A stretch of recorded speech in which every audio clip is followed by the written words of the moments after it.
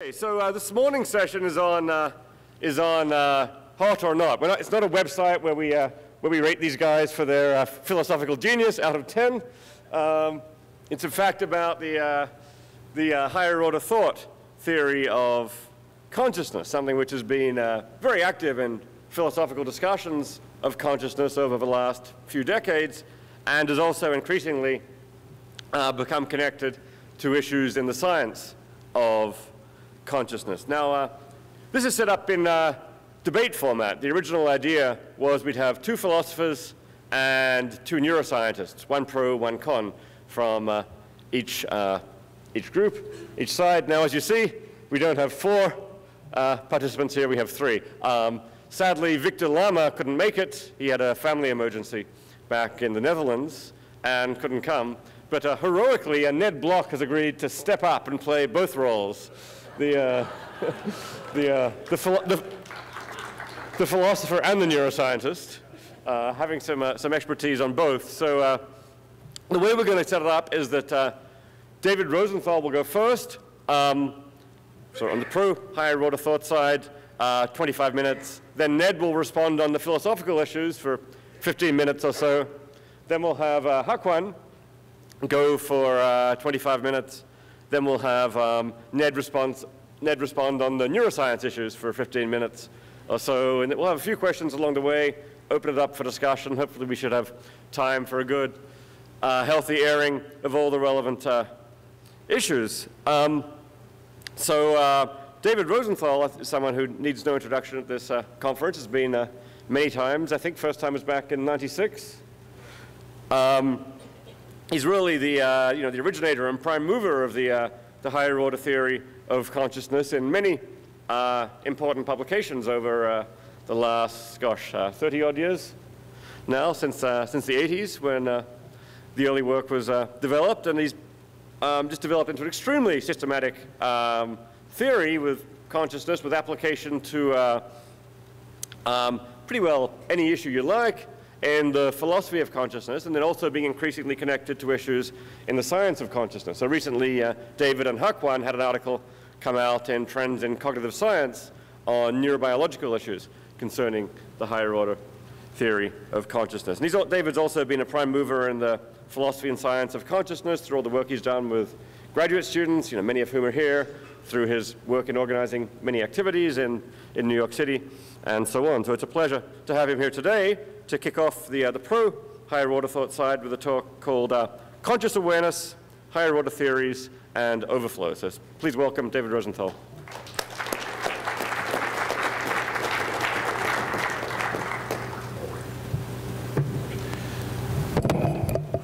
Is this coming? Yes, good.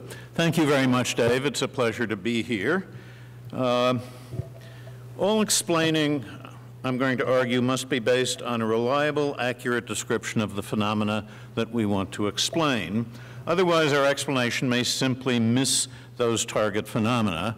I originally, in a slide, had a quotation from Tom Nagel to this effect because I thought it would be good to have somebody disagreeing with me from the other side, the polar disagreement, making the same point. Scientific theorizing does often lead us to revise our take on the phenomena. So, for example, it used to be perhaps that we thought that weight was an intrinsic property. We came to realize that it's a relative property. But regardless of this revising of common sense notions that sometimes takes place, we still have to take care to ensure that our explanations address the phenomena under consideration. In the case of conscious states, that means explaining how mental states that are conscious differ from mental states that are not conscious. Otherwise, we won't have said why it is that the conscious ones are conscious. This is a constraint on any type of theory of what it is for a state to be conscious. But this constraint on theories generally, we'll see, motivates higher order theories in particular. So that's what I'm going to turn to now. It won't do simply to say that we know perfectly well what conscious states are from the inside, so to speak, from the first person, because that won't capture the contrast between being conscious and not being conscious. Experience is no substitute for articulate description.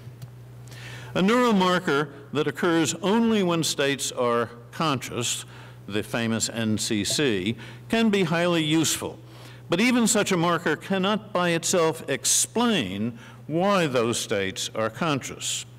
We must also say why our neural marker results in states being conscious and why mental states aren't conscious when the neural marker is absent. Compare, we have to say not only that we have a macroscopic object that has a certain atomic structure, we have to say why having that atomic structure results in the distinctive macroscopic properties.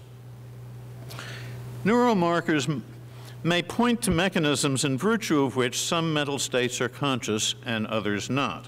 But we still have to explain why it's those mechanisms that result in a state's being conscious.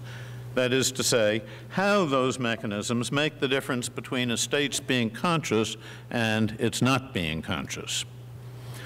We often get a useful handle on what a phenomenon consists in by seeing what's missing when the phenomenon is absent. That works well with consciousness. The salient mark of a mental state that fails to be conscious is that the individual who's in the state is altogether unaware of that state. If we have a reason to think that a subject is in a mental state, but that subject sincerely denies being in it, then the state is not conscious. We need sincere denial in order to indicate lack of awareness of the state. This implies that a state's being conscious requires that one be in some way aware of being in that state. And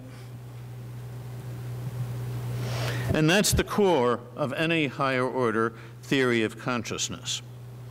Higher order theories hold that a state is conscious only if one is in some way aware of the state.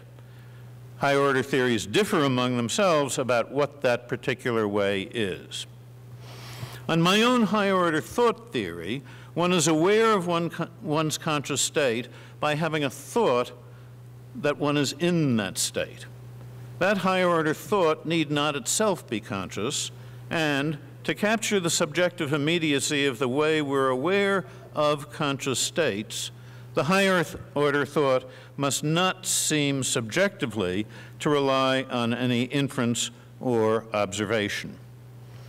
But despite the elegant title of our session, Hot or Not, I'm going to be discussing higher order theories generally and the higher order awareness that they posit. And I'm not going to focus specifically on my own higher order thought theory. First order theories of consciousness, like Ned's, see a state's being conscious as independent of any substantive higher order awareness of the state. The word substantive matters here. I'll come back to that in a moment. First order theories vary among themselves in the accounts that they give. Fred Dretske, for example, provides a certain psychological account. Ned, as I understand him, prefers a neural mark. But whatever the account, whether neural or psychological, the account must explain how it is that mental states that are conscious differ from mental states that are not. Mere co-occurrence of a preferred feature with the states that we count as conscious is not enough, unless that preferred feature also explains why the feature makes the difference between a state's being conscious and its not being conscious. One might urge that the higher order awareness that occurs with conscious states is not substantive, that it's in a certain way trivial. Maybe being conscious of a conscious state is like smiling a smile. This is an idea due to Ernie Sosa that Ned has sometimes endorsed. But smiling a smile is simply smiling. So it can't provide a contrast like the contrast that we need between a mental state's being conscious and its not being conscious. And I think that no such deflationary account of the higher order awareness can explain how conscious states differ from mental states that are not conscious. For that, we need a substantive awareness of the state. More on that in a moment. Higher order theories do not conflict with finding neural markers of mental states being conscious. Indeed, they may very well help guide the search for an NCC. That's because of the constraint that higher order theories place. That's a bad sentence. That's because of the constraint that I've been talking about that I think any theory must meet. And so the NCC itself has to meet that constraint. Higher order theories reflect the observation that no state is conscious unless one is in some way aware of it. So a satisfactory NCC should point to or provide a mechanism that subserves or gives rise to that higher order awareness. Hakwan and I have argued that prefrontal cortex is likely implicated in any such mechanism, but on this occasion I'm going to defer to Hakwan for the neural specifics. Instead, I'm going to turn to saying a bit more about why it is that higher order theories do constrain the search for the NCC. Why can't the search for a neural correlate of consciousness proceed altogether independently of the issues that divide higher order from first order theories? A state's being conscious is a psychological phenomenon. So a merely neural marker won't do unless it points to a psychological way in which conscious states differ from mental states that are not conscious. A neural correlate that explains why we're aware of mental states when they are conscious but not otherwise does satisfy that condition. But first-order theories which preclude appeal to being aware of conscious states, at least in any substantive way, arguably lack resources to explain in psychological terms how conscious states differ from mental states that are not conscious.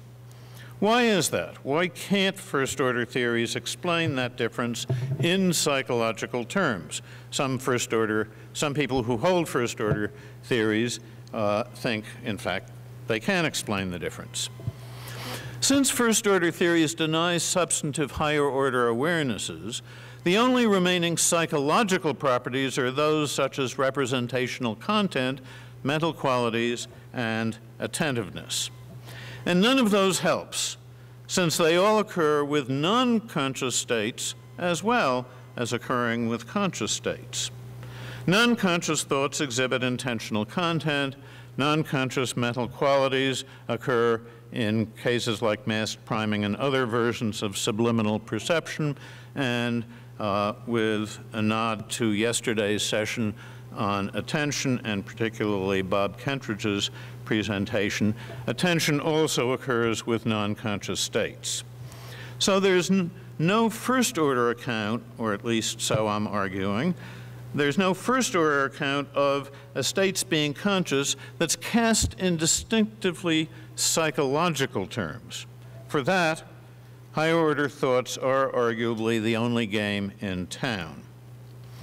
So some objections.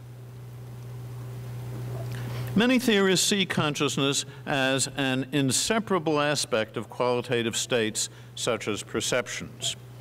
But I think it's arguable that qualitative states can and do occur without being conscious. Subliminal perceptions, for example, those in masked cases, are not conscious in any ordinary sense. Nonetheless, such states evidently exhibit mental qualities.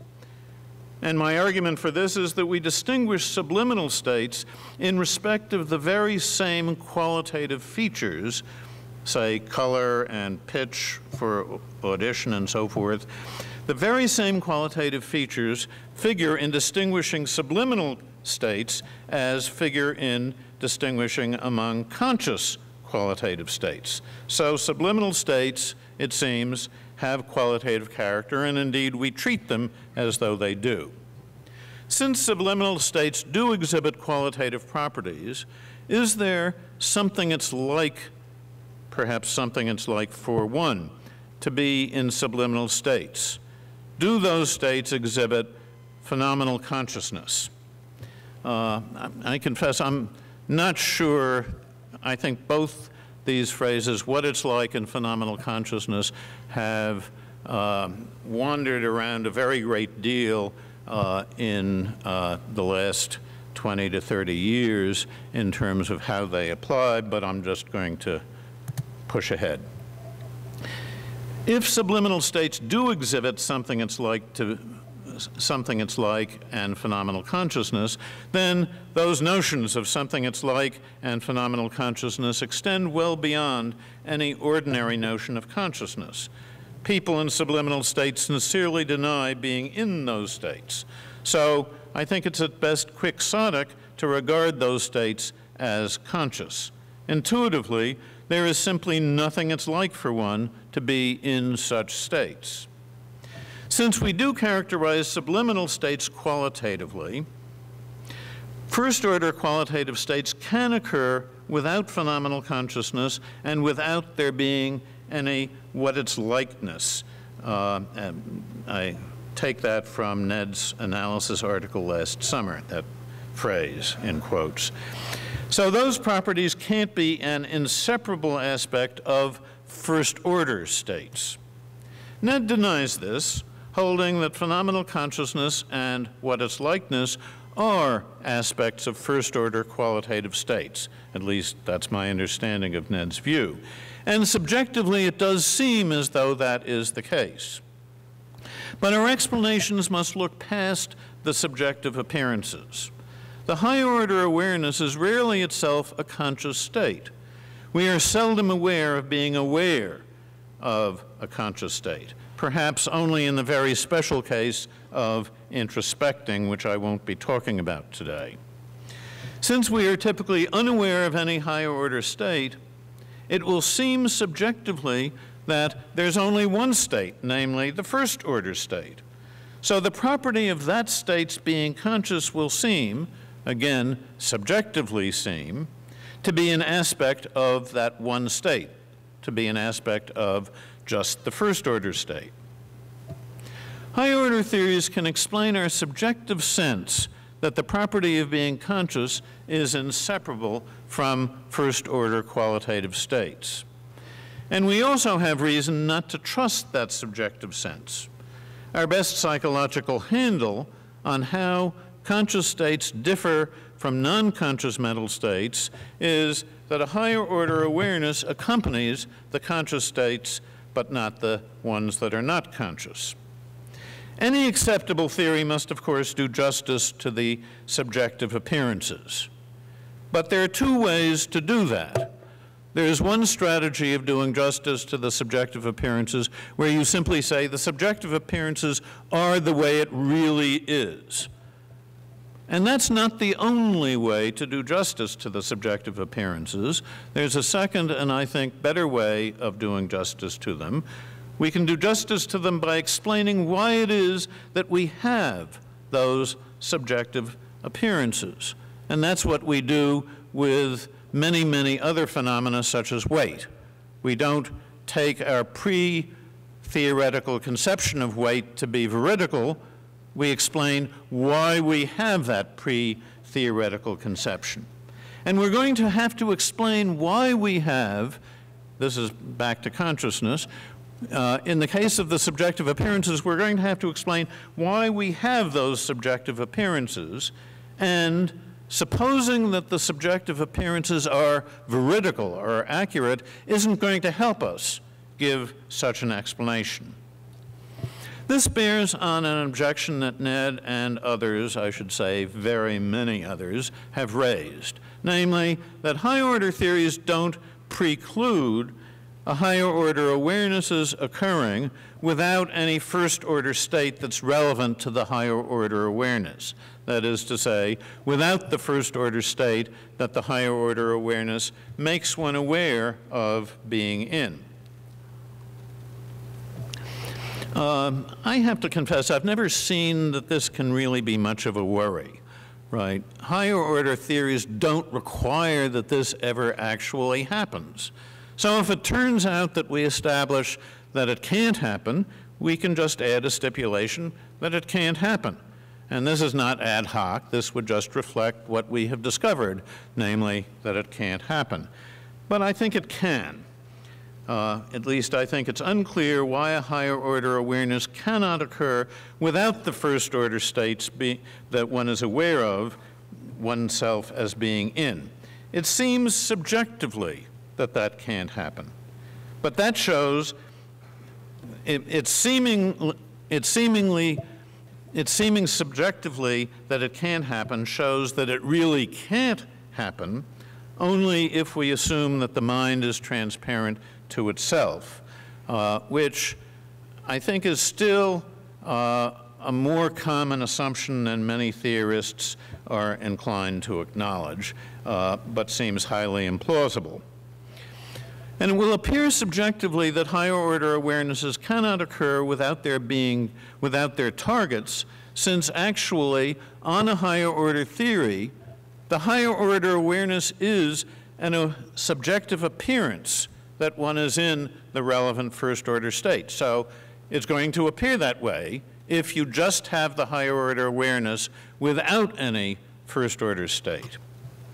If what its likeness were an aspect of the first order state, as Ned holds, then there would be nothing it's like without a first order state.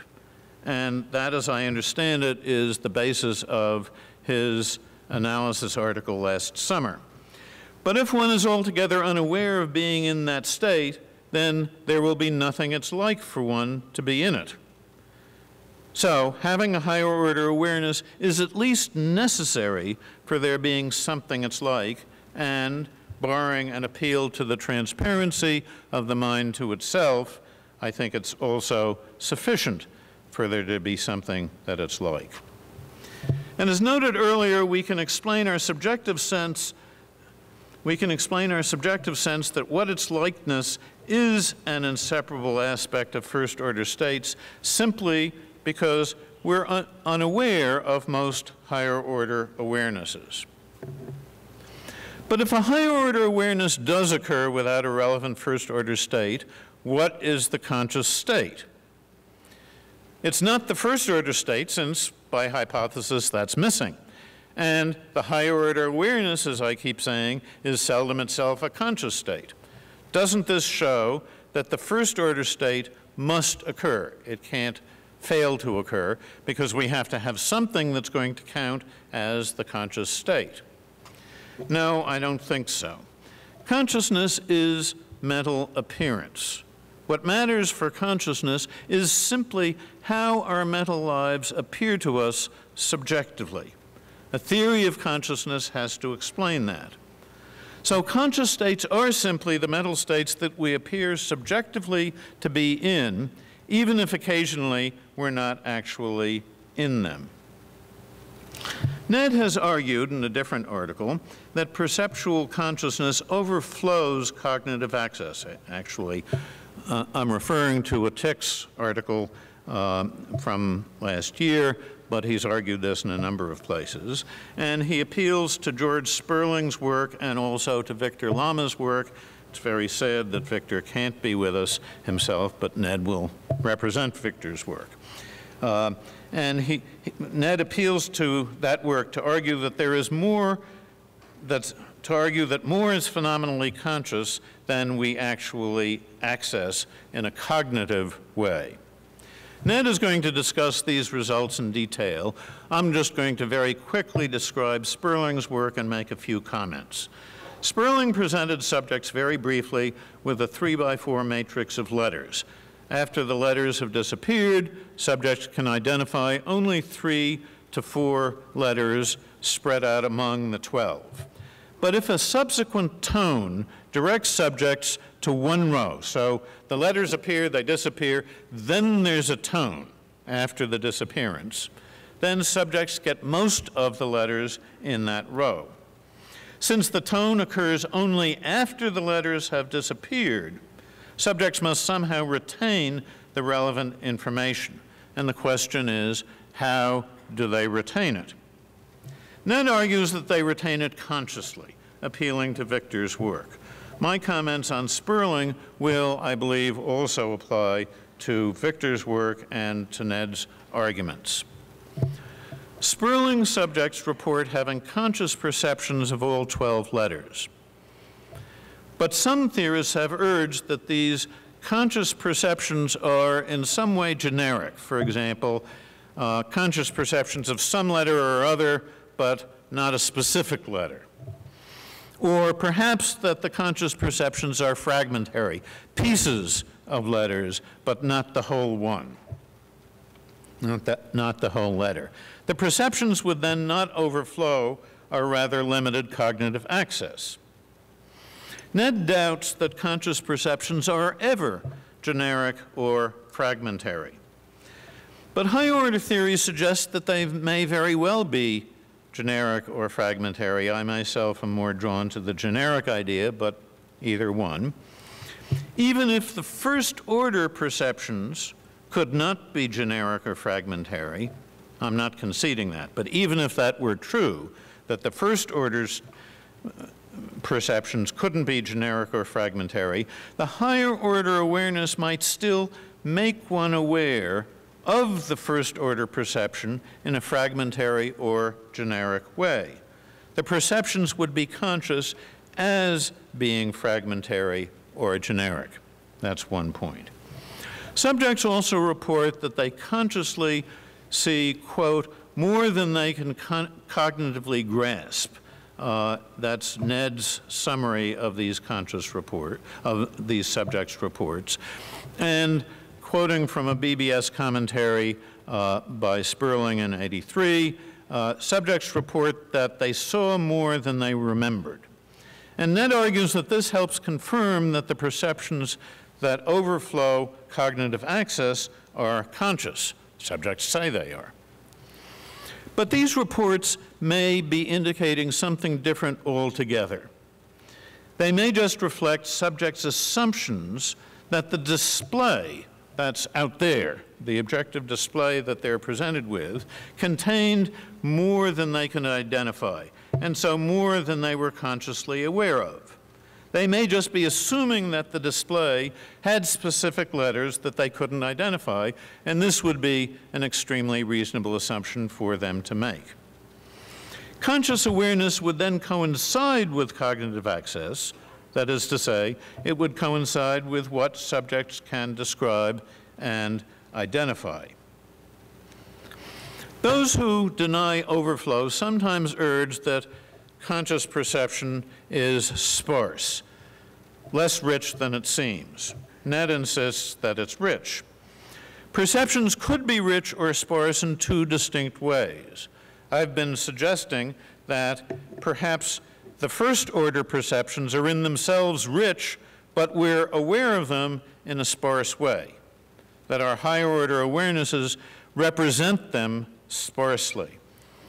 But it might be that the first-order perceptions are also less rich than we subjectively think, independent of how we're subjectively aware of them. The first-order perceptions might not be as rich as we think. For example, parafoveal vision is very much less rich than it seems subjectively to be. We likely do, I think, subjectively overestimate the detail we objectively see. That is to say, in a first-order way, appealing to somebody that Hakwan has worked with in his lab. If so, we have even less reason to hold that conscious perceiving overflows cognitive access. Thank you very much.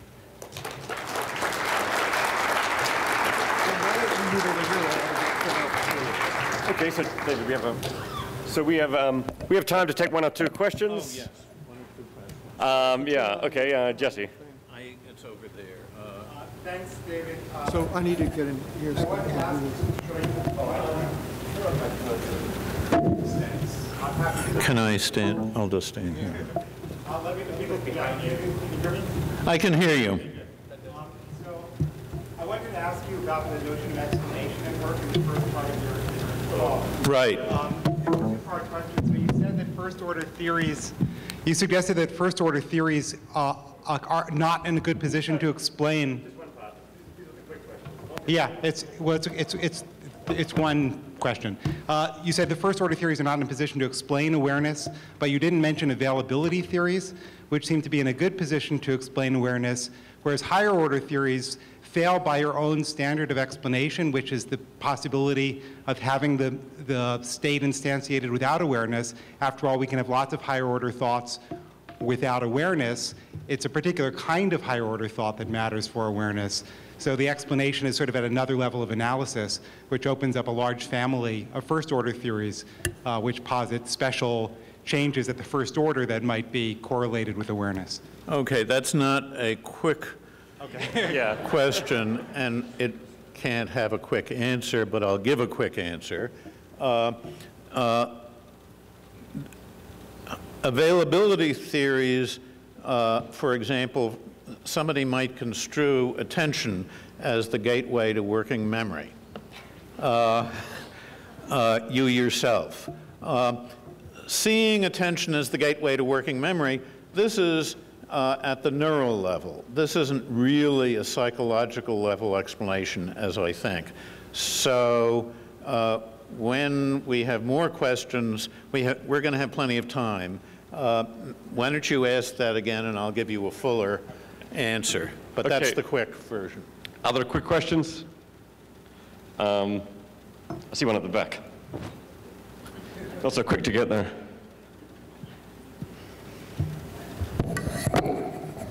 Thanks. Yes, your entire argument rests on the premise that unconscious states exist. Yes. For instance, I'm not aware of your consciousness, and yet I have every reason to believe you are conscious. So my question is, if polypsychism were demonstrated, do you agree that... I'm sorry, if what were demonstrated? Polypsychism, the notion that all of our supposedly unconscious states are in fact conscious, but just not us, but other individuals, do you agree that your arguments would fall apart? I have no idea what to say. Okay, so could you maybe stand over there? I'm just worried that it's going to spill on this. Right. Why don't you put this over on the table? I have no idea what to say about that. I guess I was assuming that we have something like a common sense phenomenon of mental states, thoughts, perceptions, sensations, and so forth, and that we have perhaps a slightly less common sense conception of what it is for those states to be conscious. And it is an interesting fact that's often overlooked that the description of mental states as being conscious is, relatively speaking, a neologism as these things go. At least in English, before the last quarter of the 19th century, that phrase was almost never used, that the big guys that we talk about, like Locke and Descartes, who were very long dead, never used the phrase conscious state, conscious thought, anything like that, always immediately conscious of. So I take it that we have a kind of contrast between states that we're aware of being and states that we have third-person evidence that we're in, despite our not being aware of being in them. And that was all I was addressing myself to. And there could be all sorts of theories about how that works that might undercut what I was saying, but I was just starting with that common sense setup. Okay, we'll take one more quick one over here. Yes, I'm not very good at the Sperling task, but I've given it frequently to my psychology students, and they tend to be very good at it. The very fact that in the partial report you hear the tone 15, maybe even 30 seconds after it goes off, the fact that they can come up with 75% or whatever of whichever row they're doing suggests that they're seeing much more than just fragments or generic letters. Again, I'm not very good at it, so I can't give a firsthand, but I can say my students tend to be very good at that. It suggests much more than just fragmentary things. So I think on that one, Ned's got you. Well, I don't know about that. I was talking about two ways of being fragmentary and generic, And what I was saying in connection specifically with Sperling is that they could be complete and not fragmentary, not generic, at a first-order level, but not consciously. And you could be aware of these first-order states in a fragmentary or generic way. So I don't think Ned has me quite yet. Okay, so let's thank David again.